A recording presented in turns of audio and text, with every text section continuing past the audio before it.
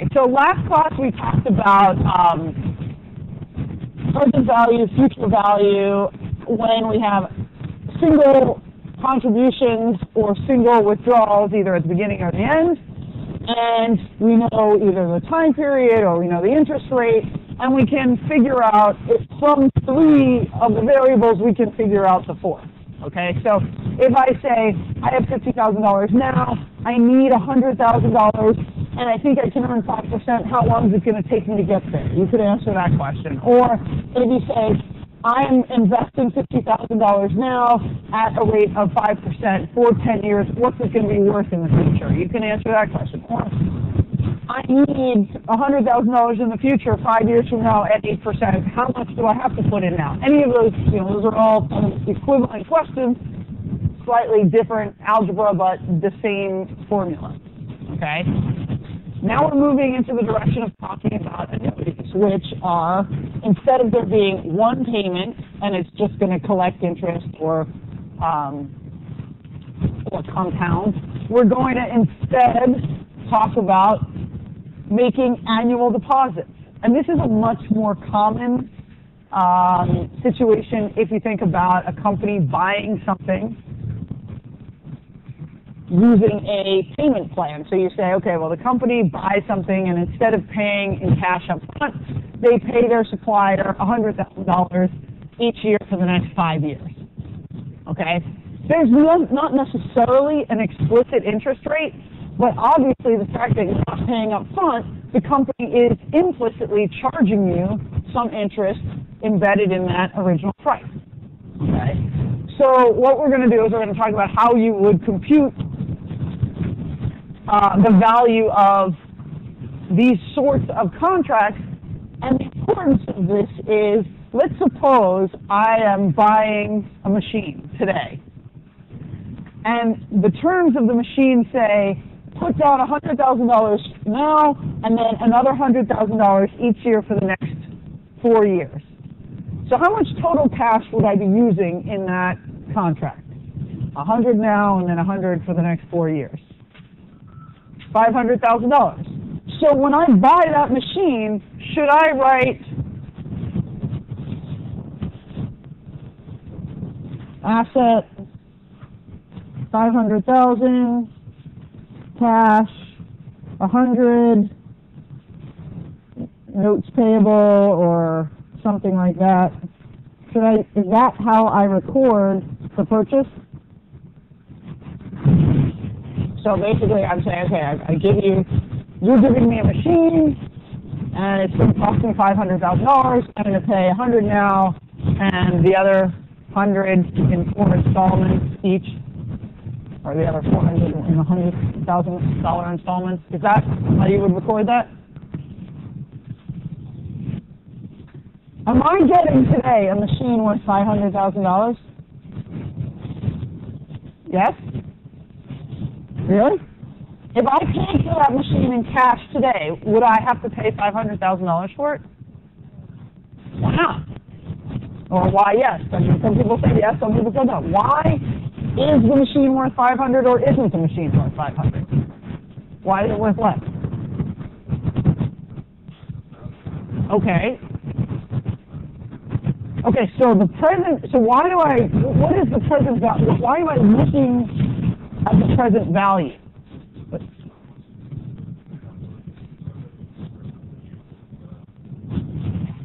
Okay, so I like some of what you said. This is what it's worth now. So if I were to pay for it in cash right now, here's how much I would have to pay, which is less than $500,000. What does the $500,000 represent? Yeah. Okay, I don't like the word depreciation yet, but I like the word interest. So what I'm paying in that bundle of $100,000 payments is interest. Okay, I'm paying not only for the machine, but I'm paying for the fact that I don't have to pay for the machine right away. So if I bought the machine today, it would cost me less than a total of $500,000. Okay, so the machine, its historical cost is not the cash I pay, because the cash I pay needs to be allocated both to the value of the machine and to the value of the loans. Right? If I had just borrowed money from the bank and bought the equipment today, I would record the equipment at its current purchase price, which is the historical cost. And then I would just pay interest on the loan. Well, if I borrow the money from the person selling me the machine, the asset should have the same value up front. Right? It shouldn't matter whether I borrow the money from the bank or I borrow the money from the supplier. The asset value should be the same. What the remainder of the cost is its interest payment. Okay, so don't write this down, or write this down and then put a big giant X on it. Okay, this is not what I would do. Okay, I need to figure out, I'm buying the machine today, what is the value of the asset in today's terms? And then, when I make a $100,000 payment next year, some of it is going to pay off the note, which is the obligation that I incur today, and some of it is paying interest on the note. Okay, so I need to figure out what is the present value of that stream of payments. So here's the example, instead of using the numbers I gave you. Let's say the company is putting $30,000 every year in a fund for 8 years. Okay, so this is what they're doing. Every year they're putting $30,000 in. And the fund earns 12% interest per year.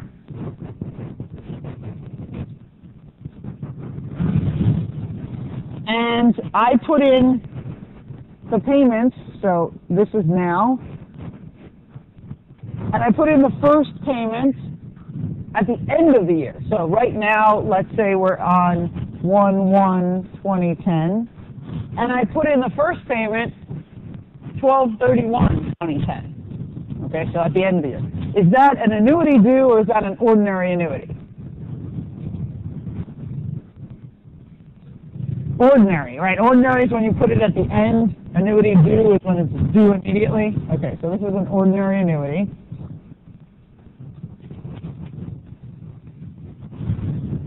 What amount is in the fund immediately after the last deposit? So on 12/31/2018, I guess, not 20, going back in time here. Okay, on 12/31/2018, 2017, sorry, when I made my last deposit,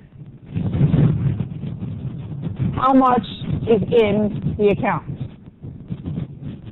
Okay, so this is a little bit different from what we had done before. I could tell you, well, if I have $30,000 and I put it in an account for 8 years, I could have told you what that was worth last class, right? Put it in an account, I earn 12%, I just compound it, I take $30,000 times 1.12 raised to the 8, done, right? In this case, it's only 7 years of compounding because technically I'm asking what's it worth before it only has a chance for 7 years of interest. But what do I do when I have an annuity?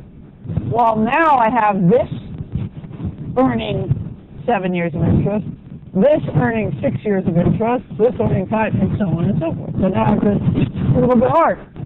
I could still use the one formula that I knew from last class and just do a little bit more math. Or, what else could I do? There's a table for ordinary annuities. What else could I do? There's a formula for ordinary annuities. What else could I use? Use your fancy calculators. Plug in the payment, number of periods, but just make sure you're using the ordinary annuity. Okay? So what would this look like? Come on. Okay, so if we just stick with the one formula that we knew from last class, the last payment is just worth $30,000, right? Because I made it at the very last day. It hasn't had even 1 day to accrue any interest, so it's just worth $30,000. Okay? The payment I made 1 year before is worth $30,000 times 1.12. Okay? The payment I made 2 years before the end is $30,000, 1.12 squared. Why? Why squared? Well, because I'm earning interest the first year, and then I'm earning interest on the $30,000 plus the 12% that I had earned in that first year. Okay, so it's compounding. So that's one way of doing it. Another way of doing it is, here's the formula for an ordinary annuity. Okay? You take 1 plus the interest rate raised to the 8th power, okay, because that's the number of years. So 1.12 raised to the 8th, minus 1, okay, and then you divide it by the interest rate. That's another way of doing it. You don't have to memorize this formula, okay? You can always look it up. You can always, I'll give it to you. I'll give you the present value tables. It's on the table, okay? So you don't have to memorize the formula. The idea is just, this is going to give you a factor which will convert these 8 payments of $30,000 each into the compounded value. It will give you a number that's kind of like close to 12.2. So what it's saying is, if I put in $30,000 a year for 8 years, it's going to be worth $368 at the end of that 8-year period if it earned 12%. Okay, so that's just trying to show you how much you can convert $240,000 into $368. Right? So you're only putting in $30 per year, but because it's generating interest, the nominal value of $240 turns into $368. Okay?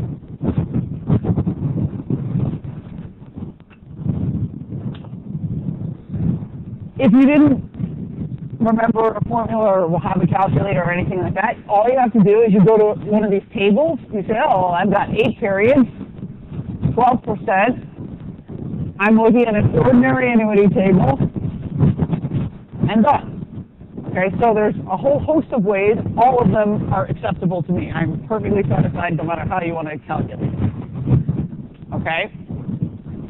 Now, how does it differ if instead of it being an ordinary annuity, it's an annuity due?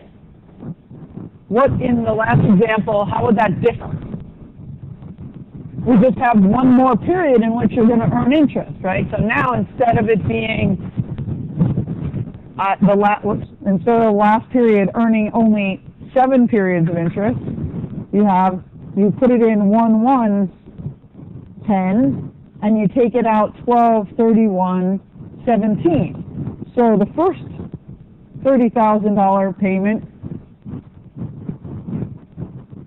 has 8 periods of interest to earn rather than 7.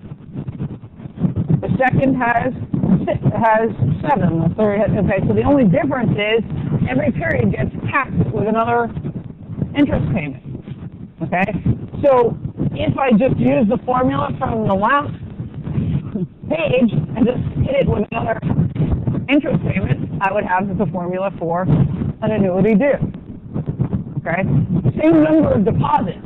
I'm not making another $30,000 payment. I'm still making 8 payments of $30,000 each. It's just I'll make the first one in year 1 versus at the end in the beginning of year 1 versus the end of year 1. Okay? So there's not. I mean, these are pretty straightforward, but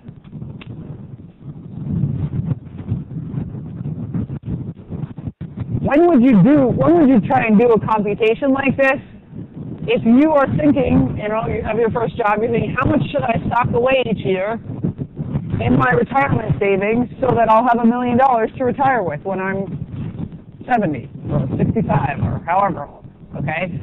So what you're going to do is you're going to say, I can afford to make $35,000 deposits, okay? I'm going to earn 8% annually.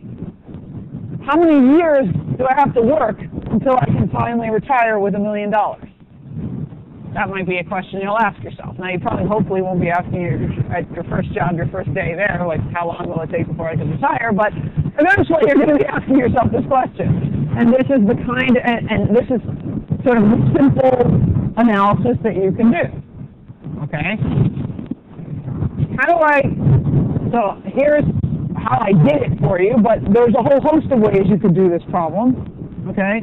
What you really want to capture is, I'm going to be making $35,000 payments every year, okay?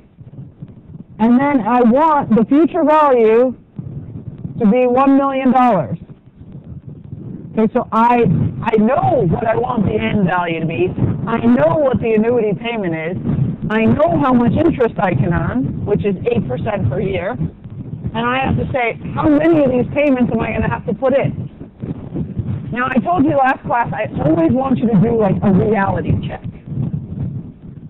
So what would the reality check on this problem be? What is the number of years going to be less than in order for this problem to make any sense?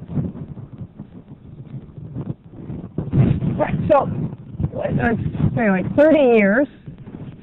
Okay, that's like, a little bit. If I put in 30 payments, that would earn no interest, and I would have about $1 million. So, what can you tell me? The number better be less than 30, right? If I'm putting away money every year, and I'm not getting any interest at all, then I'm not going to be very happy about that. Okay? So, this way, I should be able to work a lot shorter because my money is working for me. Right? I'm not just putting it under my mattress. I'm putting it in something that can generate 8% per year. Now, on the other hand, if you did just put it in your mattress, you'd need about 30 years until you had $1 million in cash sitting there. So this is this should be telling you I should be able to do a lot better than that. Right? The mattress approach versus this. Okay, so what is the answer? Well, you can use the formula and then use the tricks of logs. Okay, you can use a table, you can use your calculator, you can actually do the sum. It's a little tedious here because you have to kind of guess and verify, okay, because you don't know what that number is. But in any event, it's not hard to do, it's just you need to think, well, what seems reasonable, where should I be, and then make sure your computations are consistent with that. Okay, now what if you wanted to do instead a future value of an annuity due? Well, again, it's the same thing, just one more period. So that's, I have all kinds of devices that are apparently ready to use. Okay, so future value of an annuity due. We said the only difference between that and an ordinary annuity is you've just got one more year of payment, or one more year of interest accruing on the same number of payments. Okay? If we want to do more interesting problems, maybe, so we want to figure out the present value rather than what's it going to be worth in the end, meaning how do I value my machine? And we just go in the other direction. So this is more like the example that I gave you in the very beginning, which is you buy a machine today, you need to record its value. Now, how would you normally know what the machine's value was? Well, there might be a list price which says, okay, here's how much it costs a regular person that wants to come in and just buy the machine off the shelf. Okay? So you might be charged interest based on some list price, and then you don't have to compute the present value because you know the list price, and then you can just figure out what the interest rate is. But in all likelihood, when a big company goes into a supplier, they don't necessarily pay the list price. They pay some negotiated price. And they don't know what the negotiated price is. They only know what the terms of the payments are. So then you have to figure out what is the value of the assets that I record on my books on day one. Why do I need to get that number right? So what would have been wrong if I had just recorded asset 500,000 and obligation 500,000 or obligation 400, cash 100 in that very first example? What's the problem with that? I'm overstating the value of the asset, okay? So from the get-go, I'm recording some asset that doesn't really have a value that is nearly as high as what I've recorded. What else is wrong with that? Yeah.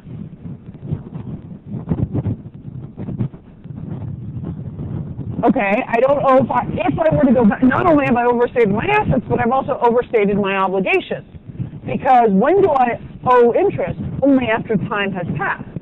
And so the supplier can't legitimately ask me for the full $500,000 right up front because time hasn't passed, interest isn't accrued. What else? What do I do with my machines that I own over time? Depreciate them. If I start with an asset that's overvalued, what's going to be the problem with that? What will be incorrect about my depreciation? It'll be too high, right? I'll be taking too much depreciation expense. On the flip side, I won't be taking enough interest expense. And so interest expense and depreciation expense are two different kinds of expenses. Depreciation is a real cost of running the business. Interest is a choice of how do you finance. And people think about those two kinds of costs very differently. So if I think about, what kind of assets do I need to sustain this firm, that's a very different question than how should I raise money? Should I borrow it or should I sell stock? Okay? And so by misclassifying the asset or mispricing the asset up front, I'm also putting my expenses in the wrong compartment. In one case, I would be putting them incorrectly into depreciation, where I should be considering them as an interest expense. Okay, so what is the sort of flip side of? So we did the future value of an annuity. What is the flip side? Well, if I put in $1 a year from now, what's that worth today? Well, less, right?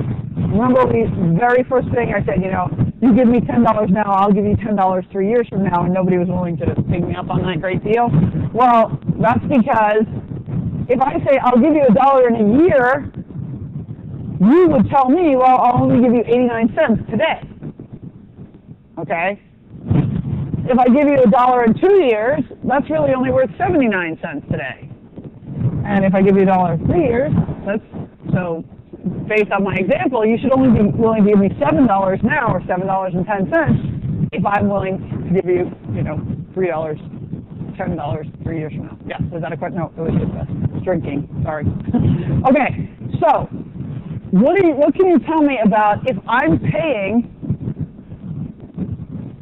making these $100,000 payments? How much should the value of my asset be? Should it be more or less than $500,000?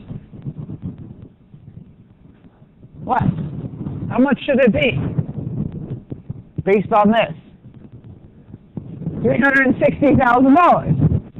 And instead of making $1 payments, I'm making $100,000 payments. The first $100,000 payment, well, I assumed I made the first one immediately, but if I make the first one at the end of the first year, it's only worth $89,000. Second payment only worth $79,000, and so on. And so the value of that asset is significantly lower.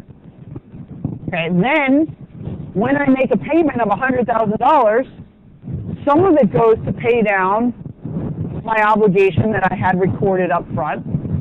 And where's the rest going? To interest. Okay, so I have cash going out, I reduce my liability, and I have an interest expense. Okay, so let's just try and do a couple of these. So let's say a company purchases an asset and agrees to make these periodic payments. On day one, you have to figure out what your asset is worth and what your obligation is. How do you recognize the value?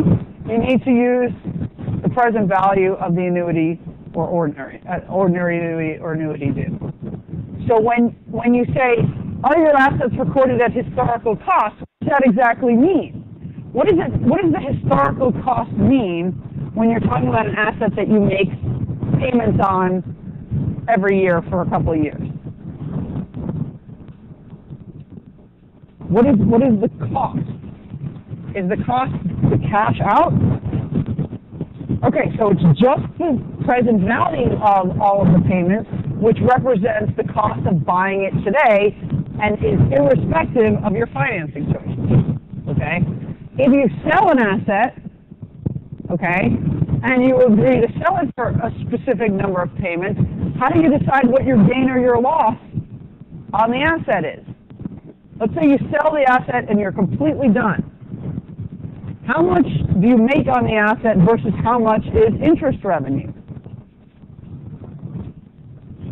Well, so let's say what I paid for it was $100,000, and now I'm going to sell it for two payments of a payment of $100,000 this year and $100,000 next year. Can I record a gain of $200,000? No, why not?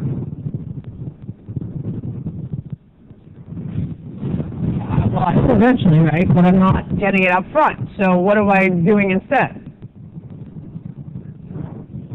Okay, well, so I record the present value, okay, and then the first payment, some of it goes to paying off the accounts receivable or note receivable, and some of it goes towards interest revenue. Okay, I take in the cash, I get rid of the receivable, and I get some revenue. The revenue has nothing to do with the gain on the sale, because the sale was set up to record a particular gain that just had to do with selling the asset for more or less than the book value. What happens afterwards is I have chosen to let the person finance that purchase. And so I'm recording interest revenue, which is unrelated to the sale of the item. It's almost as if first I sell the item, they give me the money, and then I give it back to them and I say, here's a loan. Okay? That's how you want to think about it. You don't want to combine these two things together. There would be a gain. It would only be a gain to the extent of the present value. So you would take the present value of those $200,000 payments today, which would be less than $200,000. The gain is any excess over whatever the book value is, but it's not the full difference between 100 and 200. Okay. All right, so let's say I'm trying to figure out, this is a similar kind of problem, okay? I'm trying to figure out what the value, and why, I'll explain why you would want to do a problem like this in a minute, but let's say I'm going to rent out my building, okay, and I'm going to get payments of $6,000 per year for 5 years.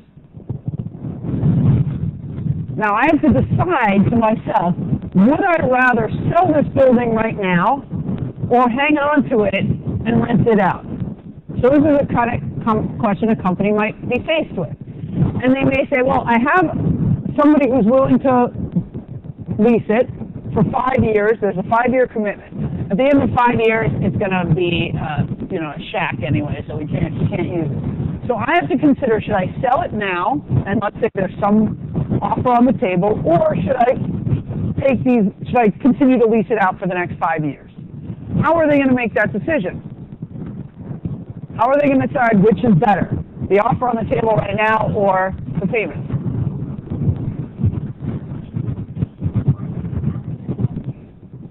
Okay, do I care? So I'm sort of interested right now. Should I sell it now or hold it?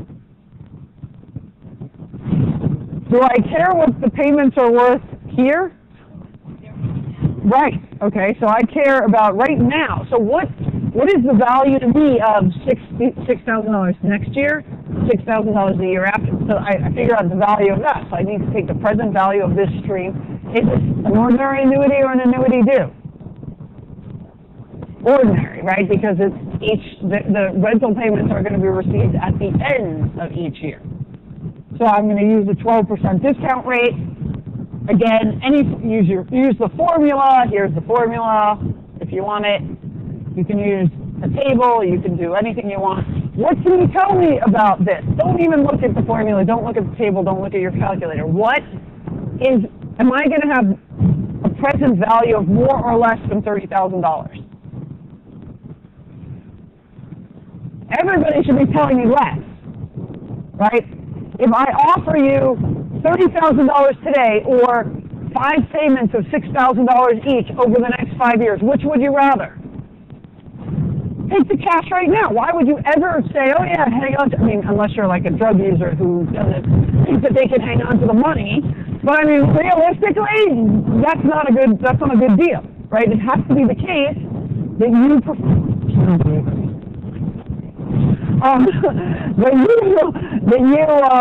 that you would rather take $30,000 in progress payments than take the money right now. Because what could you do? Well, you could take the $30,000 right now, and you could always just convert it into $6,000 payments with no risk, right? You can just give it to me, I'll hold it for you. Okay, and I'll give you $6,000 a year. And then presumably what I could be doing is I could be investing it at least in, something that would earn some interest, and I would get a little bit of money, being your trustee. So clearly you've got to have something that's less than $30,000. How much less? Well, here's the factor, and it's just going to be $21,628. Okay? So basically what you've done is you've taken this formula, which is just 1 divided by 1 plus the interest rate, which here is 12%. Okay? Raised to the 5th power. Okay, and then you take the whole thing divided by the interest rate. Again, don't bother memorizing these formulas. I will give them to you if you need them. Okay, the idea is that you know where to look for you at least know this number should be smaller than $30,000, and you know how to get the number if required. Okay, so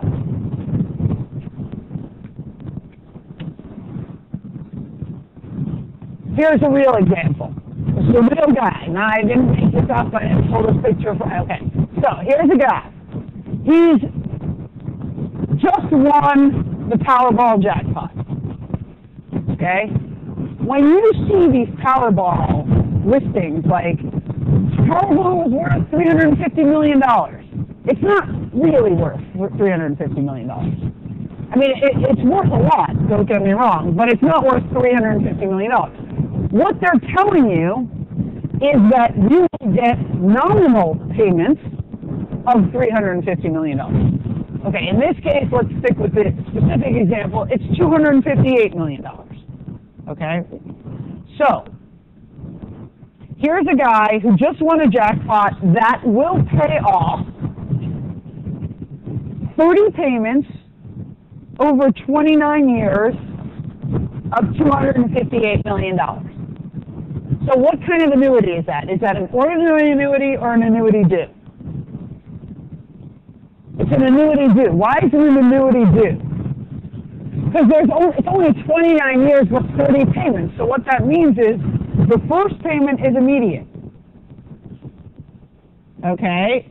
And then over the next 29 years, it will be a total of 30 payments.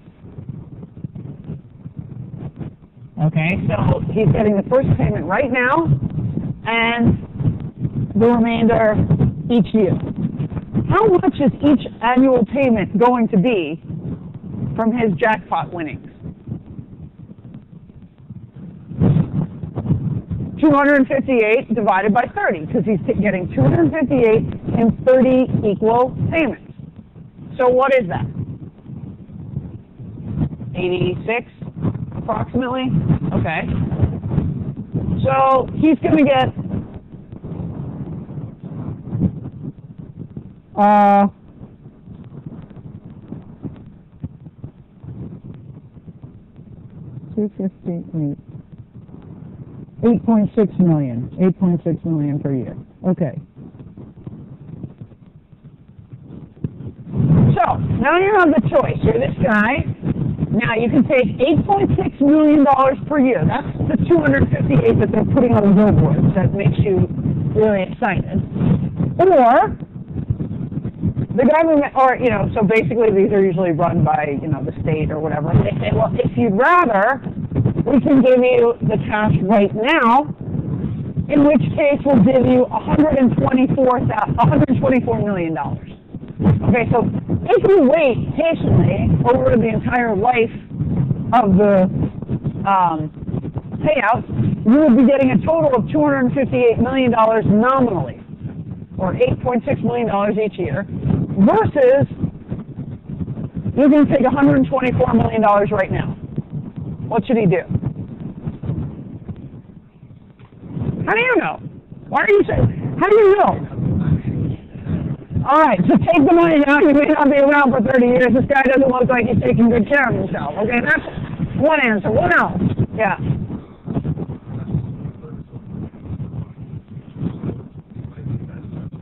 Okay, so it says he's only got $28.96 in his bank account and a stack of bills. So he's also, in addition to not taking good care of himself, he also is showing that he's not particularly good at managing his money, perhaps. But of course, that could be because he hasn't had enough to manage. So hard to say. Okay, what else? What else is going in your head when you're thinking, like, what should he do? Okay, he might be, so if he had the right investors or somebody who was helping him out, he could potentially take the money. Well, what do you mean? Like, he said he was going to ask people, he was going to seek advice from people who know about money. He's asking us, people like us. Right? He's not going to, I mean, now, granted, if he goes and asks, you know, like some random person on the street, that might not be good advice, but assuming he's now got enough money that he can ask for good advice, yeah. Okay, so you can't answer this question. I mean, everybody has a gut reaction, right? Your gut reaction is, well, $8.6 million per year, that's a lot of money. That should be more than enough, right? I mean, that's sort of your natural instinct, okay? However, that's not how that's not thinking like an accountant or an economist, right? That's just thinking like, oh, well, that's a lot of money, okay? What should you advise this guy to do? Okay, now what are the risks of taking the money now and investing it? You know, you might have something which you think you can earn interest on, but you might not, right? So let's say we decide to put the money into the stock market. Now, from the year 2000 to the year 2006, the market was booming and you could make 15% returns. But between 2008 and 2011, not so much. And in fact, returns were negative. So it's not clear that you have a you're pretty hard pressed to find a sure thing with positive returns all the time. So that, you know, you are imposing some risk on the guy. So first, you would ask yourself the question, if you know, we want to give this guy the best advice we possibly can. What kind of interest rate would you be assuming that you could get if $124 million today is equal to 30 payments of $8.6 million? Okay, so that's question number one.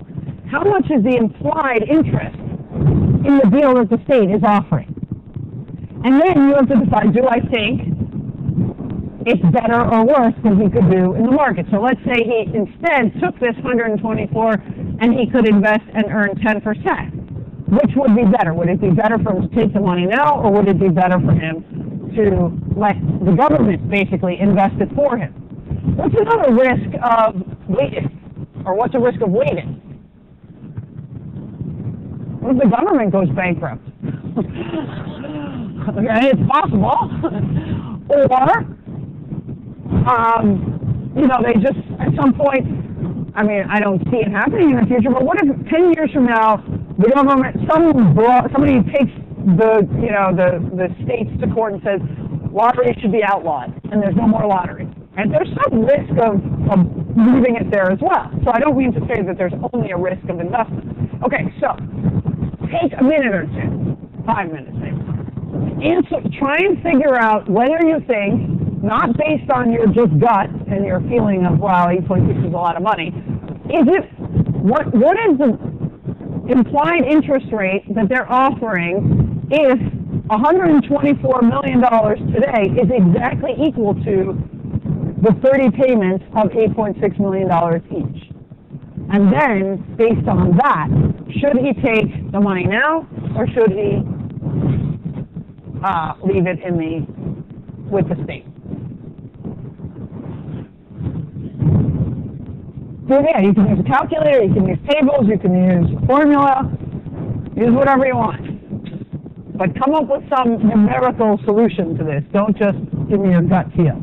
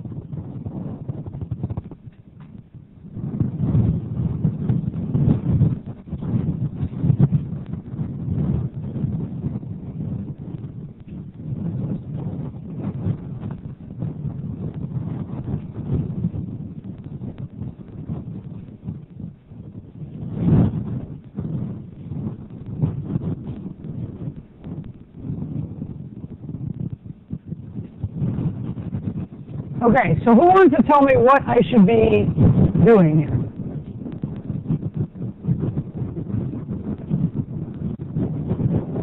What am I trying to compute? Yeah. Okay.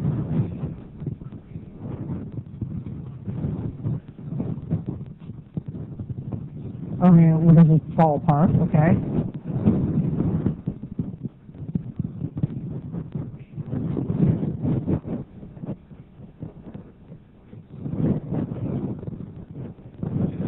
Okay, let's just say we have some formula here, which we're going to just leave for a minute, okay? And what am I multiplying that by? Okay? Okay. Okay, so we have some formula that deals with the fact that there's some interest rate, and we have 30 periods, okay? And what else do I need in this computation? The payment, okay? The $8.6 million payment. So I'm trying to figure out if I get 30 payments at some interest rate, I don't know what that is yet. Each payment is $8.6 million. What would the interest rate have to be for that to be worth $124 million? Okay, so what is the formula? Well, you can go back to this thing here, okay, which tells you the present value of an ordinary annuity. What's the problem with this formula in our setup? We have an annuity due. So how can I deal with that? Okay, well, it's the other way, right? Because I get, so what I would be doing here is I would just say, okay, well, I get $8.6 million today, which is worth $8.6 million, and then just treat it like a 29-period ordinary annuity. Okay, doesn't matter. I mean, you can also, there's a formula for the annuity due as well, but if you don't know it, you can always work around it. Okay, so we're going to need something like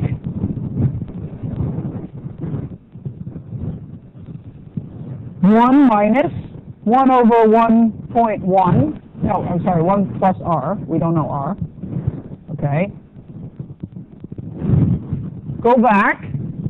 We raise this, just the inside, to the number of periods, and then divide by r. Okay, so take this to the 29th, divided by r, and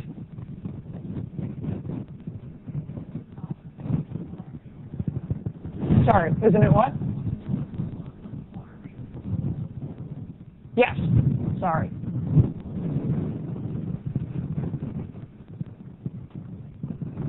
Put the parentheses in the wrong place. Okay. And then plus just 8/6. Okay, because this is adapting this formula for the fact that it's really an ordinary annuity of 29 years plus $8.6 million right now. And that's the other way of thinking about it. Okay? So, what would you get as an interest rate? What? Now you probably need a calculator. This is kind of painful to do without at least some, or, well, you wouldn't need a calculator. You could have a table. Okay? But what are you going to find out? You're going to find out some interest rate.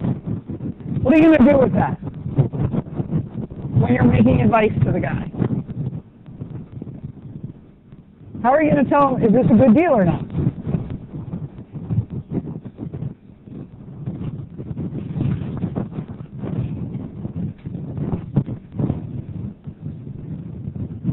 Okay, so if I think I can come up with an investment strategy where he can earn 10% per year, what am I going to do? I'm going to compare what I calculate here with 10%.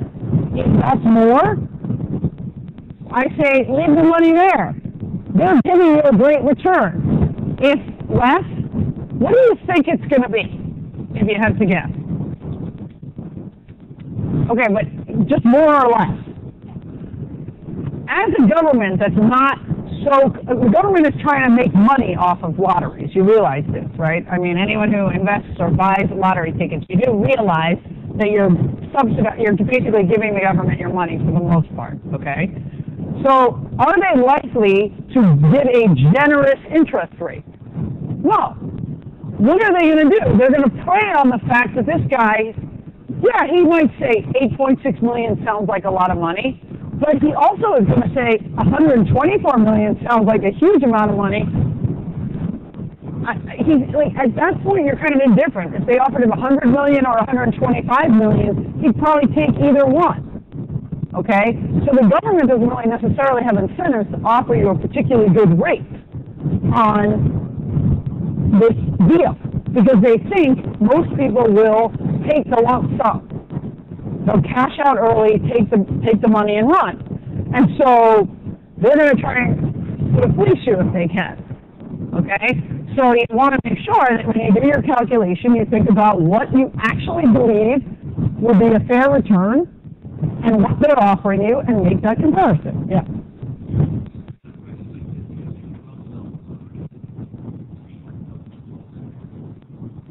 No, but neither, I mean, there's another problem, like how do you know what the tax rate's going to be in 30 years, right? So you kind of have to just make some assumptions that, it doesn't really matter. But, you could take into consideration, you could factor in having to pay all the taxes up front versus the present value of the taxes, and that would be fine too. But the question is really, what should I do, take it now or take it later? And it's not, you can't answer it just by looking at it and admiring how much money you're going to make. Right? You have to actually answer the question sort of based on some harder and better evidence. Okay. Sorry? So I think I didn't post a solution on Blackboard. I think it was like 5.5% or something like that. Something like that, but I don't, okay. So now let's talk about, let me ask you a couple questions here. If you have the choice, would you rather do some more present value problems? And I'm kind of leaning against that because nobody seems that psyched about present value based on my read of the lack of enthusiasm about it. More present value problems, or just shift gears and start talking about cash and receivables. All right, so I'll assume that you're going to get more present value good stuff in other classes, and we can talk about cash and receivables. Okay, so because people like cash, I hope. So that maybe we'll get more excited talking about cash today. Okay, so when you see on the balance sheet cash, you often see a single line item for cash and cash equivalents, okay? But you need to understand what exactly do they put together in cash versus, or cash and cash equivalents. So just because it's together as one line item, if you say how much cash does the company have, that's different from how much cash and cash equivalents. So, so sometimes you'll see on the CPA exam, they'll try and trick you by telling you all of the things that are in cash and cash equivalents, and then they'll say, what is the company's cash balance? And then they literally just mean cash. They don't mean the stuff that's in the account line item. Okay, so what is cash? Well, we all know it's, that paper money stuff, but it's other stuff too, okay? So it doesn't have to be literally bills, okay? It is anything that is available funds on deposit at a bank, so an insured bank, okay? So you don't need, it's not how much cash does the company have in its cash register or in its safe, it's how much does it have available in various deposits in different banks, that counts, okay?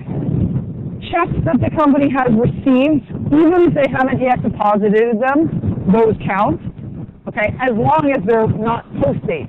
That's another common CPA try to mess you up question, like, what do you do with a post-dated check? A post-dated check is not a check, it's a receivable, okay? So, anything, any savings account, any coins, cash, real paper cash, bank accounts, and checks, those count as cash. Cash equivalents are things that will be converted to cash within 3 months at most, and often even less. They also have to have virtually no risk. So what are the things that are included in those things? Well, treasury bills, which would be government loans to the government, okay? Commercial paper, which is loans to AAA rated companies. So you may or may not agree that AAA rated companies are as risk-free as they sound, but the reason that they're considered to be virtually risk-free is that in addition to being high-quality companies, they're also short-term loans. So you're going to get your payment back within a very short amount of time, so the opportunity for GE to go bankrupt in the next 3 months is very small. Okay.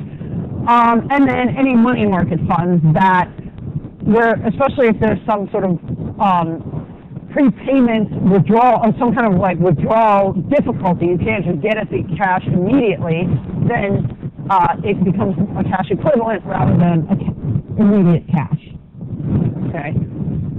The statement of cash flows, which we pretty much ignored in chapter 4 or 5, I don't know, 4 I guess, basically tells you what happened to cash over the last year.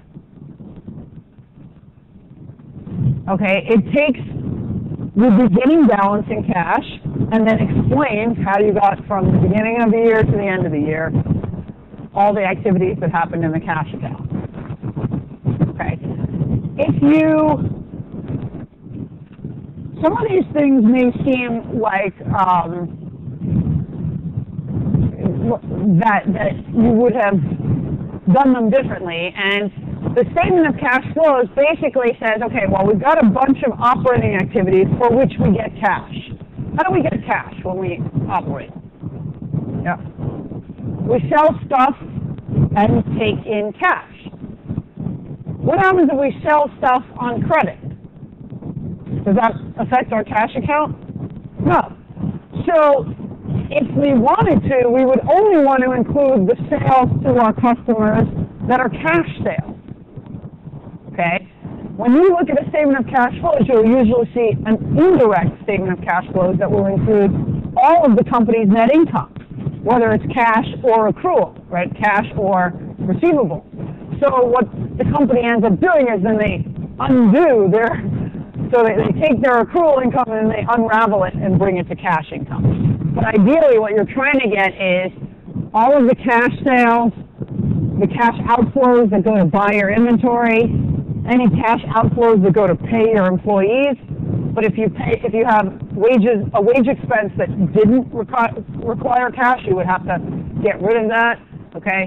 Any taxes that you actually pay and the interest that you actually pay. So these are actual payments of cash rather than accrued expenses. Okay? The investing activities on the statement of cash flows are just big purchases of machinery, equipment, fixed assets, land, building, things like that, and investments. And then inflows are from the sale of those activities. Okay, so when you think about what can a company, how much cash does the company have to sort of play around with, it's the cash that they bring in from operations minus the cash that they need to reinvest, and then the rest is usually what we call free cash flow. Then you have to take those free cash flows and pay back your debt, or pay off your interest, or you could pay dividends if you want to. Those would be your financing activities. Okay? I'm not going to ever make you make a statement of cash flows. I'm not even really going to expect you to know very much about the statement of cash flows, but if you see a statement of cash flows, you should know what it is. Okay? So you can say, oh yeah, this is what they're doing. They're just trying to reconcile their opening and their closing cash balance, and they're separating it into a couple of categories: the cash that they're generating from operating, the cash that they're generating or using mostly to buy fixed assets, and then the cash that they use for financing activities. That's the way cash flows statements look. Yeah.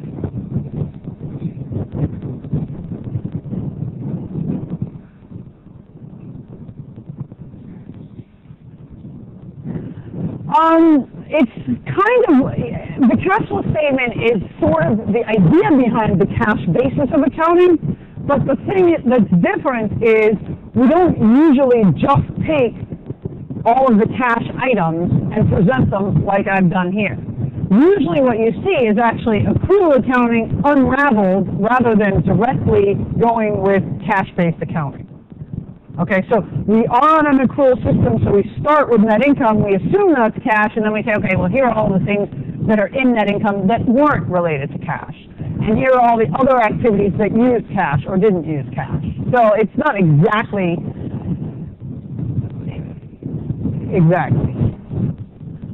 All right, so this is what I was just sort of saying, which is the direct method of the statement of cash flows makes a lot of sense. We would just say, hey, you know, here's the cash we took in, here's the cash we used. That's what we present to investors. And 99.9% of companies use the indirect method, which is the one that makes no sense at all, which is we start with accrual accounting, we start with net income, and then we add and subtract all of those things that we just did to make accounting, right? Well, all the things we did to make the income statement based on accruals, we unravel them. So any expenses that we accrued that we haven't paid, we add those back. Any sales we made that we haven't received the cash, we subtract them. So all of a sudden, all bets are off in terms, like, we don't record income we don't record cash when it's receivable, we only record cash when it's been received. Okay, now, so I don't want you to feel like you've never seen, so next semester, and I think it's like chapter 18, you'll talk about the statement of cash flows in great detail. The reason we don't talk about it now is that they sort of misteach it to you in the beginning, and then you have to unlearn it and relearn it again, so I think that makes no sense. You'll learn it properly once, and you'll learn it properly in intermediate 2. The thing is, they will say to you, have you ever seen a statement of cash flows? And you're supposed to say yes. So tell them, yes, we've seen one, but we want to learn how to do it right. Okay, so the other thing that we need to know about cash is, now, have any of you ever, you guys still write checks ever? Not usually. All right, some of you have written one though, yes? Never? Never written a check. Okay, so what happens when you have a checkbook and you do write a check? What else are you supposed to be doing when you write that check? You're supposed to be balancing your checkbook. Has anybody ever balanced their checkbook? All right, a couple. So what is? I mean, you should be balancing your checkbook when you use a debit card too, technically, right? Okay, so what is the idea behind balancing your checkbook? It means, all right, I put in, let's say I start, and I go to the bank and I open an account, and I put $500 into it. Okay, my mom gave me a birthday present, she gave me a big check, I go and open a bank account. And then I start writing checks. Now, again, I don't mean literally writing checks. I could use my debit cards. That's the same thing. Okay, I'm just basically depleting my account. And what happens when I deplete my account? Well, I can't, as soon as I spend $500, that's it, right? I can't spend anymore. Now, what would happen if I go to the bank and I use my debit card and I take out $400? But at the same time, I write a check to somebody for $200. Okay, my check bounces, I get a fee, but what else happens? The person who accepted my check is really unhappy as well, right, because they don't have their money. Okay, so there's a lot of problems. They also have a $35 charge, and it's really annoying. Okay, but that's not really the problem here. The problem is, I can't spend more money that I don't have. I mean, you can. People do it all the time, but you're not supposed to, okay? So companies need to make sure that they're keeping track of how much money they actually have in their bank account, because you don't want to run into the case where you write checks on money that's not there. Not only because it annoys the people and they have a $35 charge, but they're not going to do business with you anymore, right? If you write checks that aren't good. So, your bank doesn't know what's going on in your checkbook. They only know what's going on in your debit card, because that's electronic, and they know what's going on when the person who you write a check to goes and deposits it. But there's some time in between me writing a check. Like if I wrote a check right now and I gave it to you, until you get to your ATM, you deposit it in your bank, and then your bank settles it with my bank, there's a little bit of time, right? And I could be writing a lot of checks in that period of time, okay? So what we need to do is we need to make sure that the bank and our books are meshed, okay? We all agree that the account balances are the same, okay? So the bank every month sends me a bank statement. But when do they send their bank statement? They send it as of like the 31st of the month, or the last day of the month. And by the time I receive the bank statement, it's not really accurate anymore anyway. Moreover, they sent it on the 31st, but I could have written a whole bunch of checks on the 31st that weren't included in that. Okay? So every month, you're supposed to reconcile your bank statement with your books. The presumption is the bank knows more than you do about some activities, and you know more than the bank about some activities, and you just need to reconcile those two things. Okay?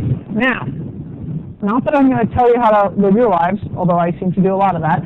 You should check every once in a while, because you will find mistakes. The banks still use humans to code some of the checks, right? To the extent possible, they use electronic check readers, but they don't always. And there are a lot of transcription errors. So you might make a deposit for $2,150, and they'll only deposit $1,250. Okay?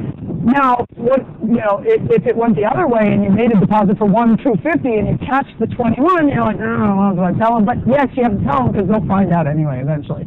So the fact is, there are mistakes, and you want to catch them as soon as possible, and you do just need to know that, you know, your bank account is right. So the bank gives you a bank statement, and you need to take that bank statement and adjust it for the stuff that you know that the bank doesn't know. So what kind of things do you know that the bank doesn't know? Well, if I make a deposit, so let's say I have a bunch of stores, and at the end of each day, I have a big package of cash, and I put it in one of those, you know, those big, like, what do you call those depository things? I don't know what the actual thing is called, but okay, there.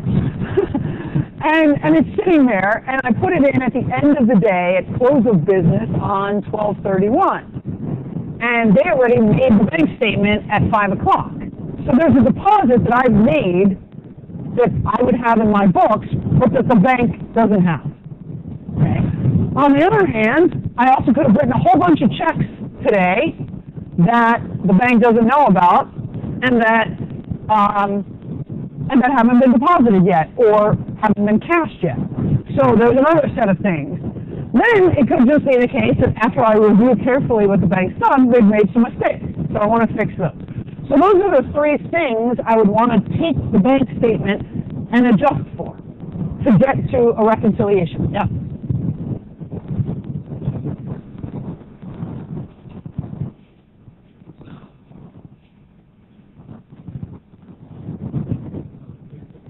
Yeah.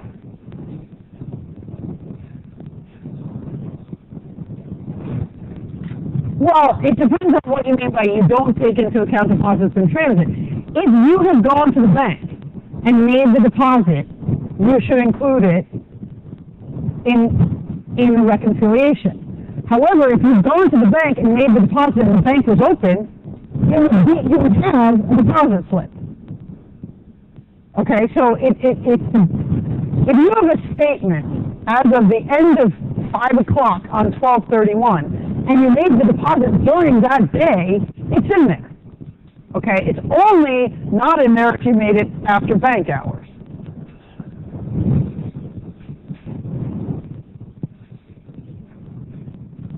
Yes, it's a difference between the bank statement that you have from the bank and your books.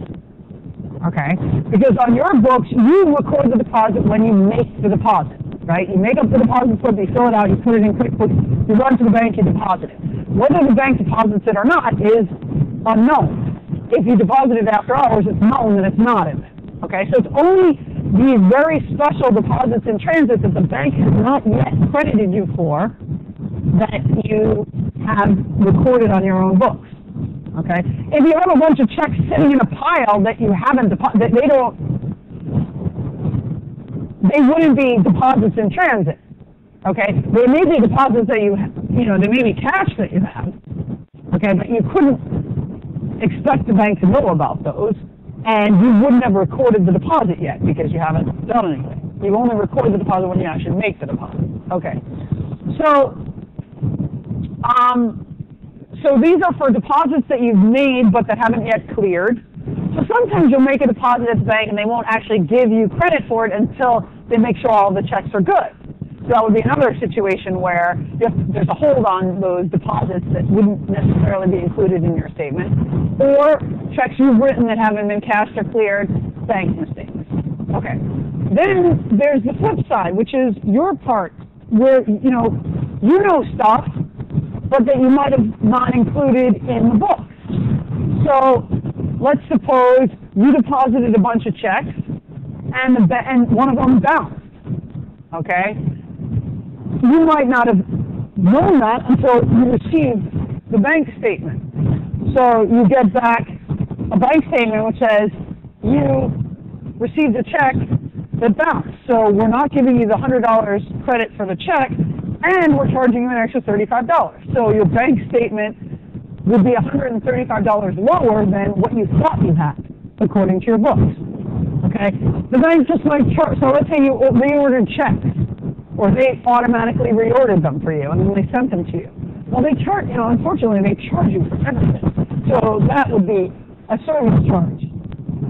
Okay? Oh, that's this charge. Okay, there are other kind of charges. Interest, if you happen to be lucky and have a checking account that bears some interest. You would be, that might not be something that you automatically accrued, but you should. And so that would be a deviation between your statement and the bank statement. If the bank is doing any collection of receivables on your behalf, those would be included in the bank statement, but not necessarily in your statement, because you wouldn't have anything that would automatically prompt the recording of the transaction. And then if you made any mistakes, so people make mistakes all the time themselves, if you're entering stuff into QuickBooks, you might have screwed up. Okay, so there's,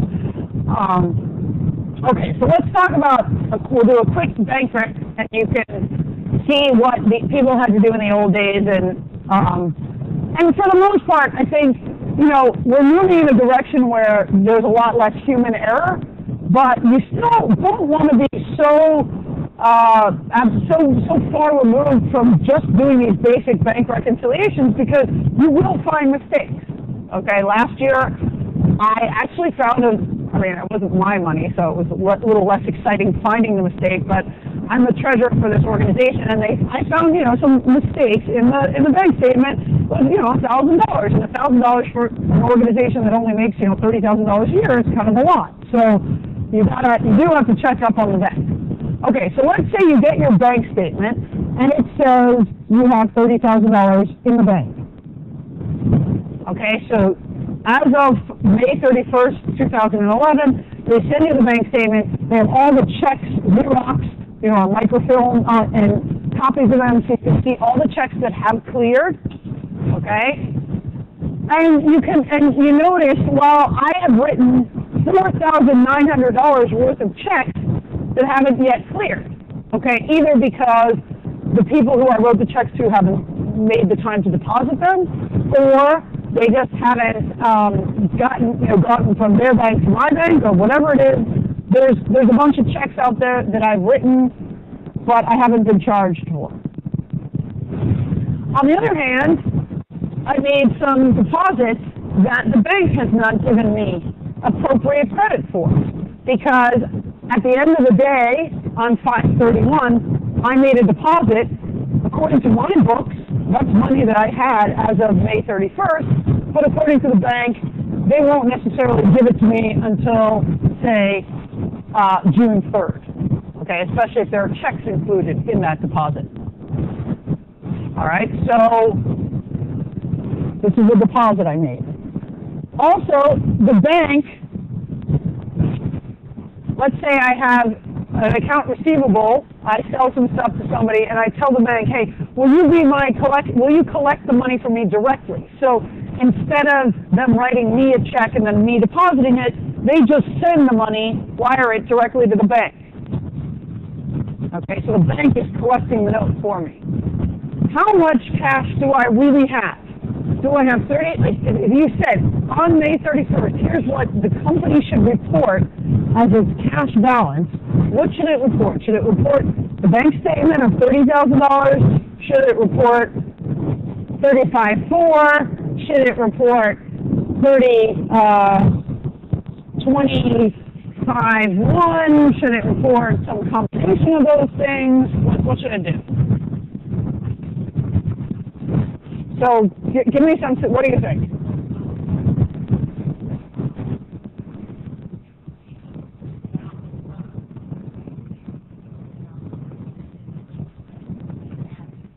Okay, so the bank, if they've collected it, shouldn't it already be in there? Okay, so I don't need to add it again, right? So the bank has it right. Now my books would have that, might not have that. So if I want to get from my books to the bank, I got to worry about that. All right, how about the deposit in transit? Is that money I should include or not? Yes, okay, so 54. How about the outstanding checks? Is that money I should exclude or not? Exclude. So what am I actually recording? Yeah.